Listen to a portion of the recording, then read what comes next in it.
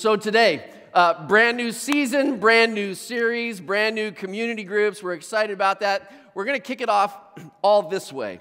I want to introduce you to a guy by the name of Jia Jiang. He was born in Beijing, China, came to the U.S. in high school, and he had a dream.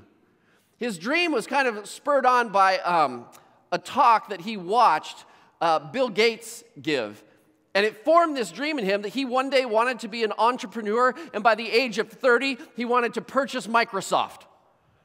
He was going to invent something so incredible and be paid for it that he was going to be unbelievably wealthy. He was going to be the next Bill Gates. So after high school, he earned a degree in computer science. He got his MBA from Duke. And during his college years, he saw a picture that he had of himself wearing those tennis shoe roller skates.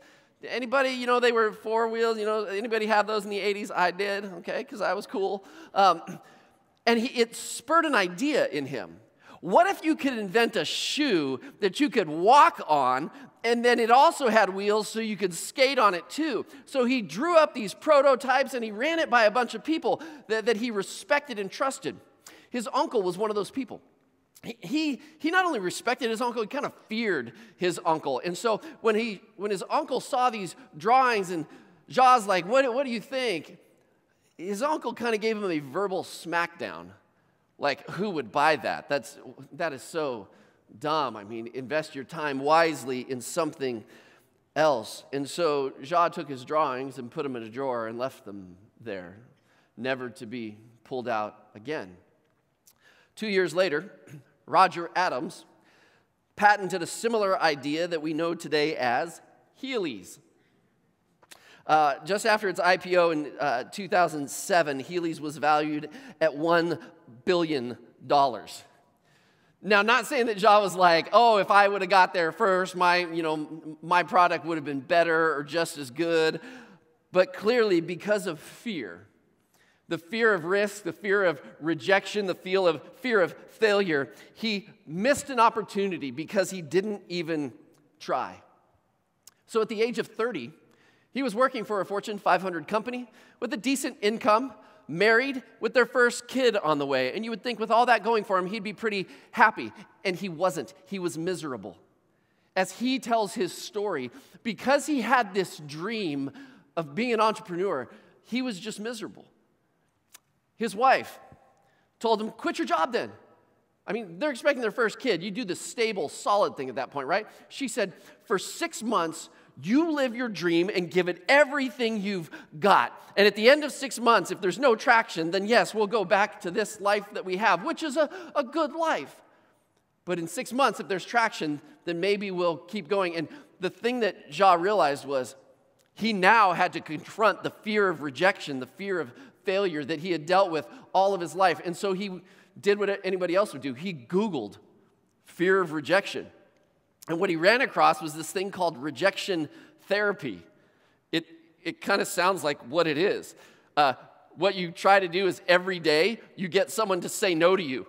You try and get rejected every day so you no longer fear it. You just kind of get used to rejection and you kind of get numb to it. So you're no longer controlled by the fear. So here's what he did. He went on this journey of 100 days of rejection. So every day he asked people for kind of ridiculous things so that they would say no to him. Let me just give you a short list.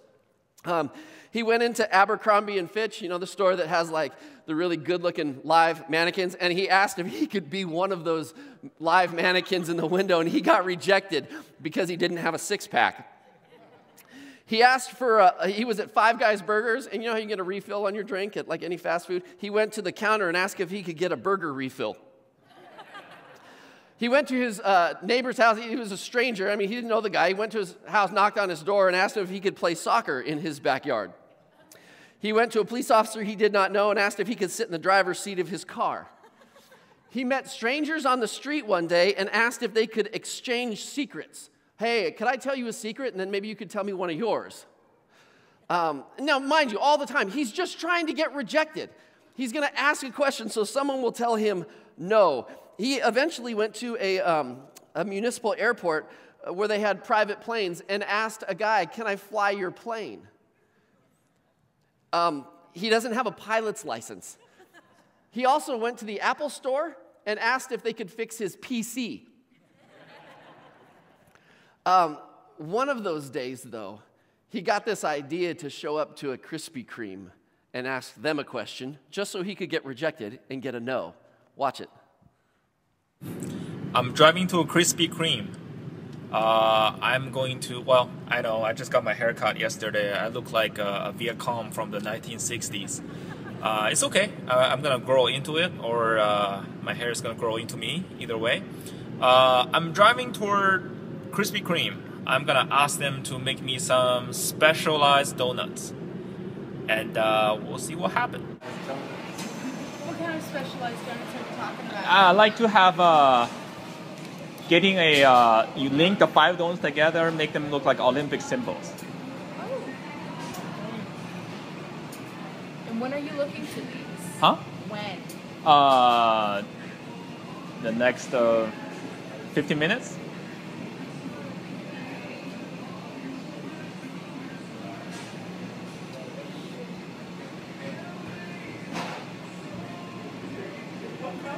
How did they link them this year? Just normal color is fine. You want them linked? Yeah.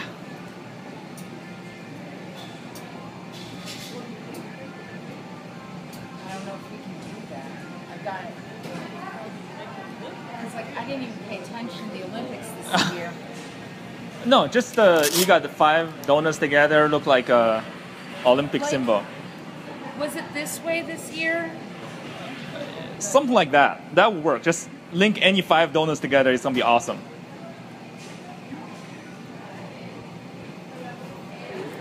It's gonna take me longer How long? because I've got to catch them on the other side, and then they've got to get through the proofer and then drop in the fryer.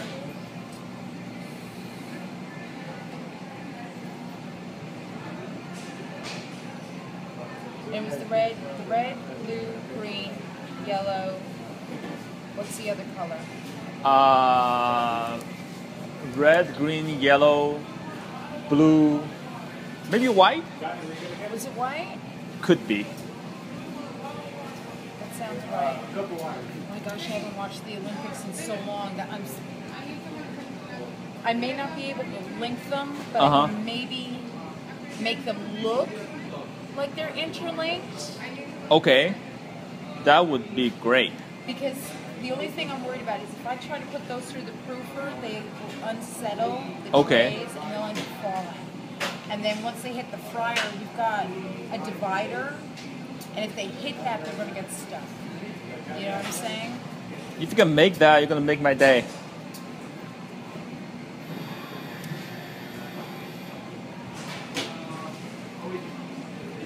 What is it?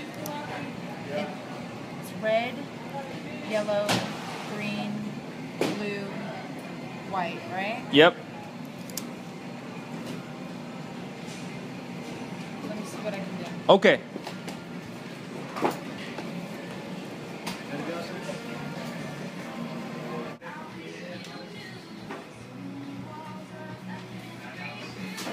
Try, but what do you think?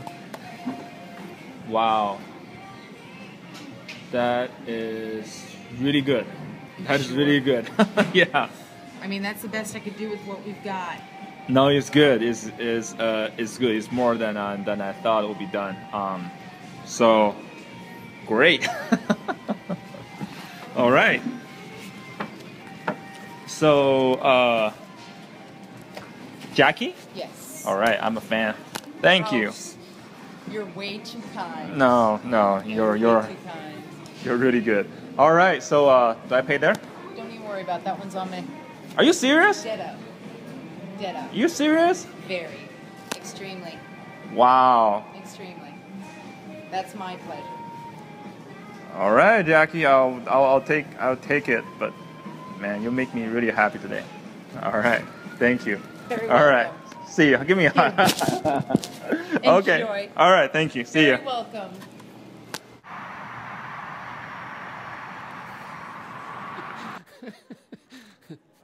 All right, two things I want you to see there. He's fearless. And if you know this guy, and you by the way, you can go on his site, rejectiontherapy.com, and there's 100 days of videos. I've watched almost all of them in my research for today. And you can watch them, and he's terrified in most of the things he tries because he doesn't like it getting rejected. But I want you to recognize, first of all, his fearlessness. The funny thing about it, too, is this. Every now and then, he gets a crazy yes. Remember I told you he went to the airport to ask a guy if he could fly his plane? The guy said, "Do you have a pilot's license?" He goes, "No." He goes, "Well, okay, but I could probably show you. Let's go." And this guy had one of those kind of helicopter planes, and he let him fly. Well, sometimes when we embrace the risk in front of us and just go for it, sometimes you'll get a crazy yes. Here's why I show you all of that. My reason is this. I think you have dreams. I know I do. And I think I not only have a dream, but I also have my current reality, which is not achieving my dream. And between my current reality and the dreams that I have are these fears and risks. So in your notes there, you'll see that I kind of put 3 columns there. And under dreams, I just put some categories. There's some relationship dreams. I mean, you have dreams for the current relationship that you have or a possible future relationship. You have career goals, right? Education goals, things that you would love to see come true. You have financial dreams, retire by this age or be out of debt by this age. And you probably have contribution dreams like, in my life, I struggled with this. And maybe you have a contribution dream that, I struggled with this, and therefore I want to contribute to our world in such a way and help people with these issues. And I'm guessing, too, that every single person, if you have this relationship with Christ, that you have a spiritual dream that says, I want to be this kind of person. I want to know who God is. I mean, really know him, not fake it, but I mean, really know who he is. I want to know parts of the Bible that I just don't understand today. I actually want to see my character formed and changed a little bit differently. Not only that, but it's not all about me. I want to see my faith actually make a difference in the world. I have a lot of people who tell me, listen, I would love to be a part of that moment in someone's life where I was encouraging them to come to church, inviting them, challenging them like, hey, let's read the Bible, or maybe join a community group. You're not even a follower of Jesus, but you're trying to get them to the place where they're saying, you know what, this whole God thing, this whole Jesus thing, I've had people tell me, I just want to be there when they cross the line of faith. I want to know that I was a part of changing someone's eternal story. Question, do you have any spiritual dreams like that? Do you ever have a hope or a desire that you would be part of a dynamic church that lived fearlessly in such a way that they were courageous, that it just kept growing and growing and blossoming? Have you ever read the book of Acts, how the church just grew like crazy? Don't you have a dream to be a part of something like that because you contributed in a significant way? Well, if that's the dream, what's our current reality? And what's our fear? Our fear of rejection, our fear of failure, the fear of risk that stands in the middle of that. So I bring all that up to say, maybe what we need to do is be a little more daring. And so we're doing this series that's called I Dare You. And the reason why is because I'm about to introduce you to a church that was in this leading city in this Roman colony, and the city was called Philippi. And Paul writes a letter to this church in Philippi that we know today as Philippians. But before you open your notes and you open to the book of Philippians, here's what I want you to do. I want you to turn in your Bibles to Acts chapter 16, because it's at that moment that Paul sets his foot in Philippi for the first time, and you have to understand the backstory to understand the letter of Philippians. So grab your notes. I'm going to give you some fill-ins, and I'll warn you right up front, the fill-ins aren't going to come to the end of the message, but don't panic. I'm not going to preach for an hour, okay? Here's the story. I'm in Acts chapter 16. Paul, Silas, Timothy, this trio, they're traveling from city to city telling people about Jesus. And they're actively taking risks at letting themselves be known and just sharing the story of Christ. And as Paul says, he goes to this one area, and they thought they were going to head one direction. And in the middle of the night, Paul has this dream, this vision, that there's a guy across the pond in Macedonia, and the guy's in Macedonia saying, come help us, Paul, come help us, Paul, we want you to show up. So Paul's like, I'm taking that as a dream and a vision from God. Let's pack our stuff, change the plans, we're headed that way. And this is the moment that they arrived there. Acts chapter 16, verse 12. From there, we traveled to Philippi, a Roman colony and the leading city of that district of Macedonia, and we stayed there several days. On the Sabbath, we went outside the city gate to the river, where we expected to find a place of prayer.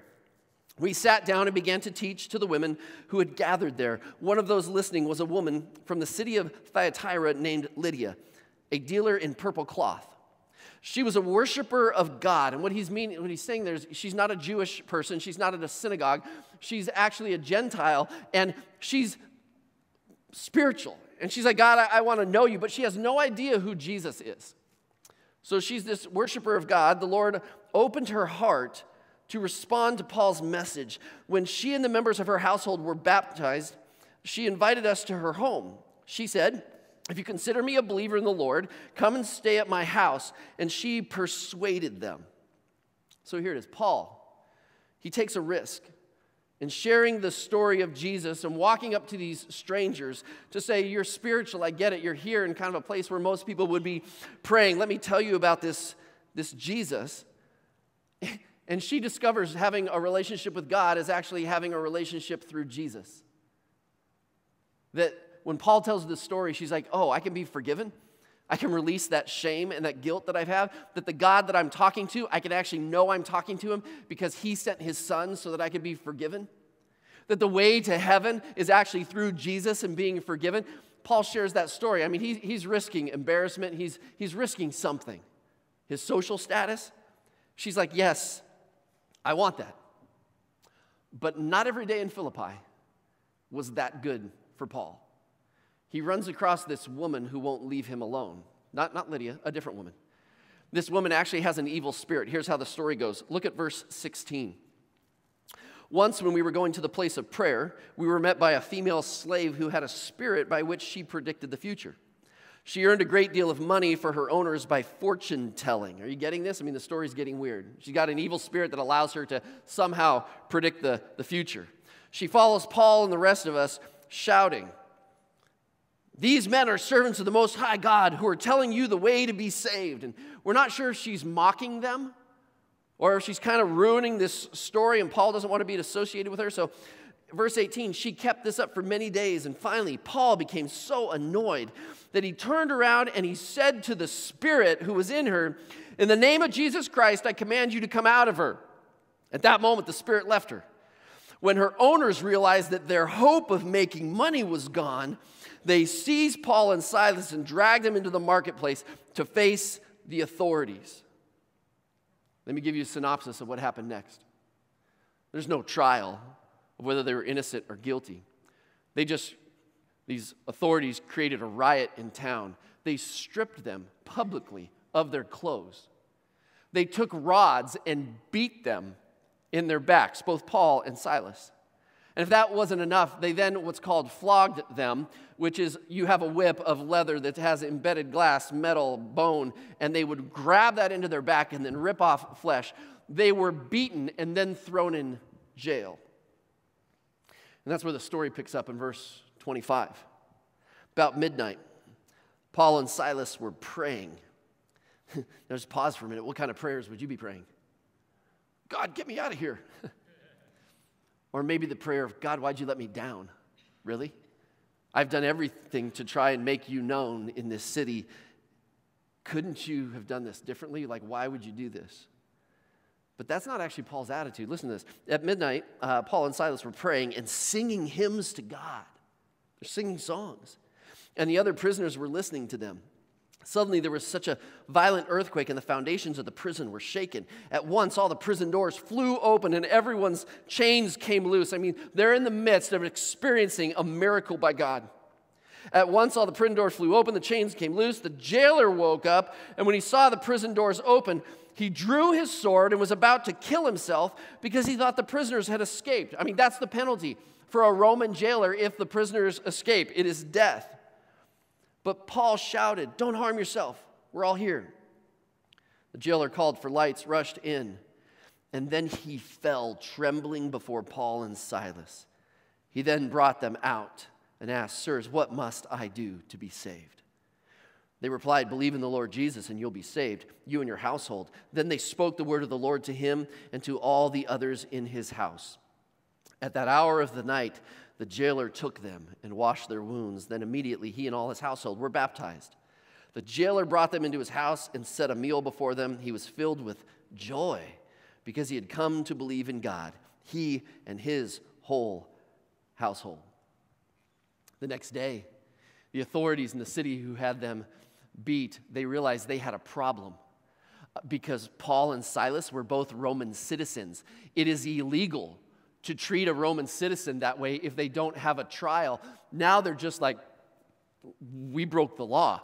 The same punishment that we gave them unjustly could now be inflicted on us. We could be beaten, we could be whipped, and we could be thrown in jail. So they just want Paul to go away quietly. So they say, Paul, we're done with you. You can just leave town.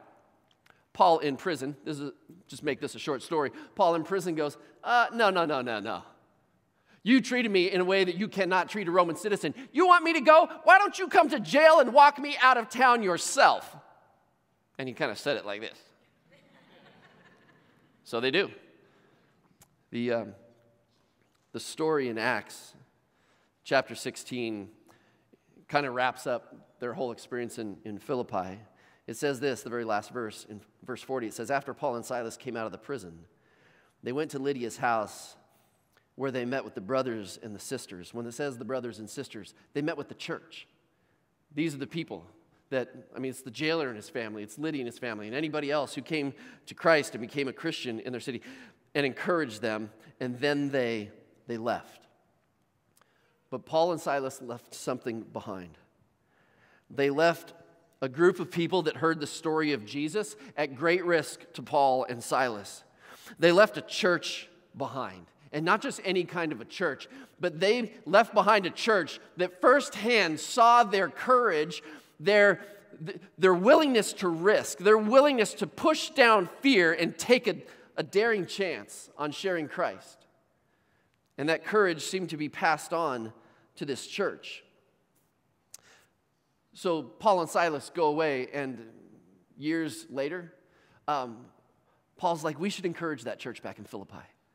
And so he writes a letter to the church, and he just wants to encourage them. You know where he was when he wrote the letter that we know as Philippians? He's in jail again. It's believed that he's actually in Rome, not in like a dungeon jail, but more like a house jail. Like he's under house arrest, that he could actually pay for the house, and there's like guards there around him, and he's under house arrest there, waiting trial and very possibly awaiting execution. And so he writes a letter to the church to encourage them. And this is where I want you to go. Go to the book of Philippians, chapter 1. We're going to be in chapter 1 for 4 weeks, and I'd encourage you to start reading it. Here's where I want you to go, chapter 1, verse 12. Because I think this little section of verses 12 to 14 summarizes the entire chapter 1. He says, now I want you to know, brothers and sisters, that what has happened to me has actually served to advance the gospel. As a result, it's become clear throughout the whole palace guard and to everyone else that I'm in chains for Christ. I mean, he's telling them, he's like, hey, I'm writing this letter to you, and I'm in prison. And when he writes that to him, can you imagine Lydia and the jailer? They're like, oh, we know how this story ends, right? There's going to be something unbelievable that happens in the prison. Paul's like, yeah, I have a captive audience. Yeah, I'm captive, but so are the guards. And so I just tell them all about Christ. He's like, everybody now knows that I'm here because of who Christ is. And Paul gets to keep sharing with them. He goes on, verse 14. And because of my chains, most of the brothers and sisters have become confident in the Lord and dare all the more to proclaim the gospel without fear. They dare all the more to proclaim the gospel without fear. I want to answer one question this morning. My question is this: how can one man facing hardship, suffering, and possible death inspire people to dare all the more? And here's what I want to do. I know I haven't given you a single fill-in. I'm going to give them 4 to you pretty quick because I know we're going to run out of time here quickly. Paul's life. These Philippians saw how he dealt with jail firsthand, and then he's writing from jail, and he's like, listen, every time this happens to me, the gospel just keeps spreading. And so here's what I think it is. How can one man's story inspire so many people that they might actually become a daring community. Here's the first one. I think Paul's daring life showed his immense value of the gospel. Let me put it this way. When Lydia heard this letter read, I mean, can you imagine like, hey, we got a letter from Paul, let's all gather. And I don't know if they gathered back at the river, this place of prayer, and Lydia's there and her whole family and the jailer and whoever else they've led to become Christians. And you go back through this and Lydia starts hearing this. And she knows the kind of courage that Paul has. Why did Paul get his courage? Where did he get it from? Did he just wake up one day and go, I just need to be more courageous? No. Here's what it is. Paul had an experience with God. He knew what the truth was, and he was convinced of it, which meant this. He understood the value of who Jesus was. God, because of his love, sent his own son into the world, not just to be a teacher, but to be a sacrifice, that Jesus would willingly suffer and die on the cross, claiming that his death wasn't for himself, but his death was actually for us, for all of humanity, that they could be forgiven, their sins paid for. That all we had to do was believe and receive this gift of forgiveness so that we could have a relationship with God right now, and whatever we get here on earth, we get that in eternity. Relationship with God. Paul believed the gospel. He understood the value of it. So for him to say, well, I'm risking this, I'm risking my reputation, big deal. There's so much more at stake than my popularity. There's so much more at stake in the lives of people who eternally could be separated from God than me fearing risking rejection. Paul's daring life showed that he understood the immense value of the gospel. Second thing, Paul's daring life gave them confidence that God cannot be stopped despite opposition. I mean, when Paul was first beaten and thrown in prison in Philippi, can you imagine the story that Lydia told herself? I mean, think about it. The guy who just came and shared who Jesus was with you, you just publicly saw him humiliated, beaten, and jailed. How do you as Lydia go to other people in your town like, hey, do you want to become a Christian? And they're like, isn't that the group that your leader just got beaten and thrown in jail? Not too interested in joining your party. But then to hear the story, in the middle of the night, God showed up and showed off. Earthquake, jail doors flew open. The cuffs fell off. The jailer himself was so struck by God in that moment that he became a Christian too. Paul's daring life gave them confidence that God cannot be stopped despite the opposition. I've been reading this for weeks and months on end now. I feel like God gave me something to share with us that I'm super guilty of, and you might be too. When we describe the place that we're at, we're not in Philippi, right? Most of us probably aren't going to get beaten, whipped, and thrown in jail here in our valley, right? But here's how we describe our valley. The Silicon Valley. It's a place that's not that receptive to the Christian faith. The Silicon Valley, it's really hard soil here. We use kind of terminology like that. The Silicon Valley, this is labeled the most de-churched and unchurched place in America. De-churched, meaning that people used to go to church and now they don't anymore. Unchurched, people have never gone to church here. Most people are not receptive. They're receptive to spiritual things, but not the Christian faith, because the Christian faith is old school. Not only that, but it's exclusive. People don't want to hear an invitation to church. We say things like, been super guilty of this, only 4% of anybody in this valley goes to any kind of church. So why would they want to hear your message? So we start speaking a message of limitation, and we speak a message of doom, and we speak a message that says, your fears, they're actually real, they're rational. Don't take the risk because no one wants to listen to you. And we build in us a story of doom that keeps you quiet, that keeps you in the status quo, that dream that you have of who you'll be for Christ and how you influence the world, it will keep you silent. Can we just stop telling that story? And let's tell a new story. Because jail couldn't keep the gospel bound. A beating couldn't keep a man quiet. Lydia looked at his life and was like, I don't know what it is about that man, his courage, his fearlessness, his willing to risk. But God showed up in that man's life when he was fearless. Can we change the story? Listen, God is greater than anybody's resistant to the gospel in this valley. So let's start asking and inviting and telling the story to make God known. Are we willing to take that kind of risk? If we are, then let's change the story and live into it. Do you get it? I think we've been telling a story of doom in this valley to give us a great excuse for not taking more risks. I'm kind of done with it. And I think you might be too. Because our status quo will never become our dream if we aren't willing to dare to take a risk. Third thing,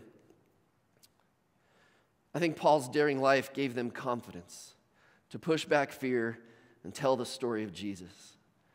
It's my favorite verse in chapter 1, verse 14. It says, most of the brothers and sisters have become confident in the Lord and dare all the more to proclaim the gospel without fear. I think what Paul's saying is, hey, the Christians that I have in Rome, even though I'm in jail, the more I'm in jail, the more their confidence grows. And I think he's writing this to the church in Philippi to say, hey, I'm in jail, but you know how jail stories end, right? God shows up and shows off. And I think what he's saying is, I want you to have more and more confidence. But know this, pay attention to this. Their confidence is not in Paul. What did it say there? Their confidence in the Lord grew, and they dared all the more to proclaim the gospel without fear. Fourth and final thing. Paul's daring life, I think, put risk in perspective. This verse I didn't include in your notes. It's not a part of 12 to 14, but look down to verse 20. Paul gives you kind of a synopsis of how he sees risk, how he sees danger. Here's what he says. I eagerly expect and hope that I will in no way be ashamed, but will have sufficient courage so that now, as always, Christ might be exalted in my body, whether by life or by death. I love that because of this. Paul's like this superhero of the faith. I mean, he's got more guts and more courage than I think anybody in the entire New Testament other than Jesus. And this superhero of the faith says, I'm hoping that in the next weeks, months of my life that I will have the kind of courage to live a daring life. He knows he's on trial for his life. Paul would be executed for his faith. But he's saying, no matter the risk, I'm going to do whatever I can, but God give me courage because fear's a reality for him too. Listen, if you've ever been a Christian, you've ever been afraid, welcome to the club. 100% of us have been afraid. If you've ever been intimidated to share the gospel, invite people to church, pray for somebody, you're in great company. Maybe change the prayer. Instead of, God, would you make this easy? God, would you, bring someone else into their life? Maybe let's change the prayer. God, give me courage. Give me courage to dare to risk more. He finishes with this. He says, for to me, to live is Christ and to die is gain. What I think he's saying is, for me, I'm going to live like Christ. I'm going to share Christ with people. I'm going to tell the story. And whenever I do that, we don't win all the time, but you're certainly telling the story, and it gives people an opportunity to say yes to that. So for me to live, I'm going to live like Christ. I'm going to tell a story. And if I die, to die, that just means I'm going to heaven. I win then too. Paul's like, in my life, whether I live, whether I die, I'm going to win either way. Because at that moment, if they take my life, I will be in the presence of God for eternity. He puts risk in perspective to like, if I live or if I die, I win both ways. What can people do to you? There is no fear that can control you. And I just know this, for a lot of us, risk is unbelievably intimidating. That we fear rejection, we fear our status changing, we fear this risk. What if people will say no? So what? I think the story of one courageous person who values the gospel, believes that God is greater than the obstacles and fear, and has courage and confidence to tell themselves to live out this better story and puts risk in perspective, one person's story can inspire a group of people. Could you imagine what it would look like at Church on the Hill and in this valley if an entire church said, I'm willing to dare to risk even more? I think this hard soil is no match for what God can do through us and in us. So here it is. Let's just finish. I dare you. I dare you to risk rejection for the sake of making Jesus known. I dare you to ask the question, what is my spiritual dream, my faith dream, how God wants to use me? I dare you to ask that question. I dare you to take an honest assessment that says, what is my current status? What is my reality? And I dare you to ask the question, what fears do I have? What risks am I intimidated by? To say, God, how do I get from here to there by powering through these things that I'm afraid of? I dare you to read the book of Philippians. Start reading chapter 1. I dare you to read it all week. I dare you to join a community group. Because you know why? It's not about being in the group. It's about the growth that you're going to have there. Because if you notice, if you're new to our church, in those notes that are kind of in your hands right there, in that program, there's all these questions. And the groups, people get together and they discuss those. Here's why. You'll forget 99.9% of everything I've said today by tomorrow morning, if not sooner. I know it's really encouraging for pastors, but the point is that if you get together with a group of people to discuss these things, you work on those questions ahead of time, then show up to your group and you're sharing, it will stick with you and very possibly become life-transforming for you. So I dare you to join a group, and I dare you when you show up to be the real you. Not a fake you, the real you. There are no perfect people who will show up to your group, and so don't try and show up and be one. I dare you not to play it safe. In this brand new season as we go forward, I dare you to just try it differently. Maybe this will inspire you. I dare you to take that verse, chapter 1, verse 14, and just memorize it. It's right here. Commit this to memory. Ready? Let's read it all together. Ready? Loud, passionately. Ready? And because of my chains, most of the brothers and sisters have become confident in the Lord and dare all the more to proclaim the gospel without fear. I want to put this in front of you multiple times a day. You know the one thing you look at more than anything else in your entire life? Yeah, your phone. So on the next page, you'll see there's social media things on here. You can just go to these sites. You can download this, and there's a screensaver there. And if it's on your screensaver, I don't put it there so that you'll walk around at your business and be like, look at my screensaver. Look, I go to church. Like, just let that inspire you so that you can commit this in the next 4 weeks to memory. Here's why. I think if we put God's word in our heart, I think it starts changing us. And we keep having that risk front and center in our lives. So there it is. I dare you to do all these things. Let's do this together and see what God might do among us. You with me? Let's pray. God, thanks. Thanks for a daring person like Paul, and for a daring church in Philippi, and that when people step out in your name to make you known, that you show up and show off in amazing ways. And sometimes, God, we ask you to take the first step and do something amazing. But I think Paul was continuously trying to take this first step, just trusting that you were going to show off with power in his life. And so, God, would you do that? Help us dream. Help us think about the kind of Christians that you want us to be, and help us to be fearless and risk so that we would dare to make you known. And if you agree with that, would you say amen?